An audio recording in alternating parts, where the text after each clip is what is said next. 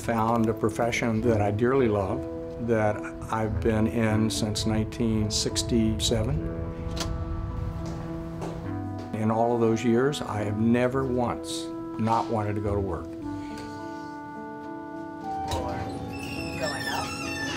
Every day is different, every day is a challenge, every day is exciting.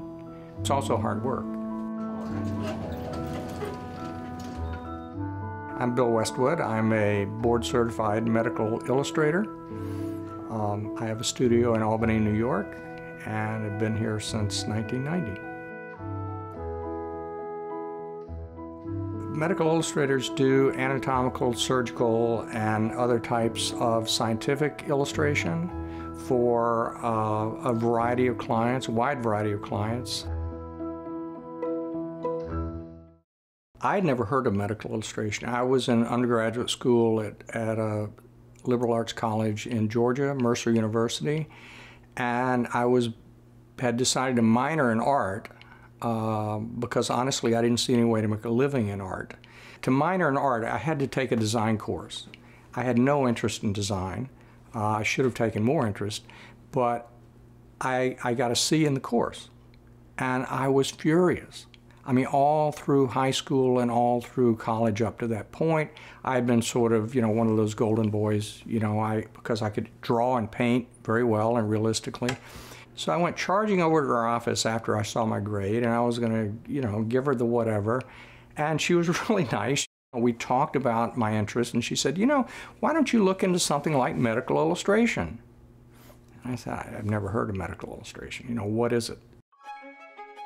I'm at the end of my sophomore year in college, just about to finish, and I figured, what have I got to lose? So I was talking to the head of the art department. Turns out he had had a former student who had become a medical illustrator. Turns out there was one of only 4 graduate programs in the country that was located about 2 hours north of where I was in Augusta, Georgia.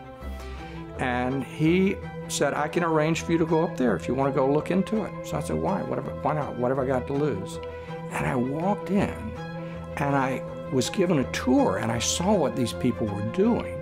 And literally, within a matter of a couple of hours, my mind was totally blown, and I said, this is what I've got to do. I was just struck, They accepted only 4 students a year, people that were excelling in both art, and you had to excel in science. And I have never worked so hard in my life as I did those last 2 years of college. So that's how I got interested, that's how I got in, and that one day changed my life. That one teacher, that one design teacher changed my life.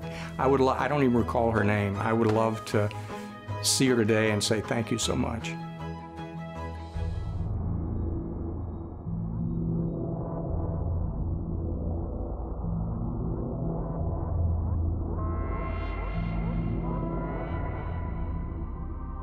The typical process for creating a medical illustration, it's that research, that understanding the project, and then I start working out my thumbnails. I'm gonna want to show the skin. I'm gonna want to show something going into that.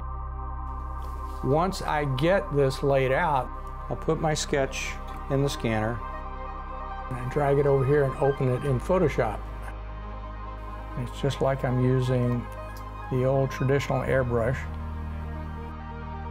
You want to come up with something, if you can, that's original, that is informative, that's interesting, and sometimes there's just a way to show something that's better than anyone else has ever done it before.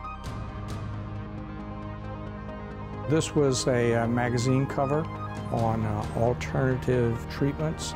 This flower is a St. John's wort. This is a synapse of a nerve, and you see the representations of the nerves up there. Now, about 99% of what I do is medical legal. Attorneys tend to be verbal people, and they feel like that they can persuade anybody verbally and explain anything they need to explain verbally. Well, the reality is you can do it a lot better with art. I've really gotten interested in it. I've gotten interested in the whole idea of being able to create accurate, educational and persuasive images that teach people about somebody's injuries, that teach people about somebody's surgeries. It is extremely fulfilling. Otherwise, at this stage of my career, I wouldn't still be doing it. I have no plans to retire. Medical illustration is my life.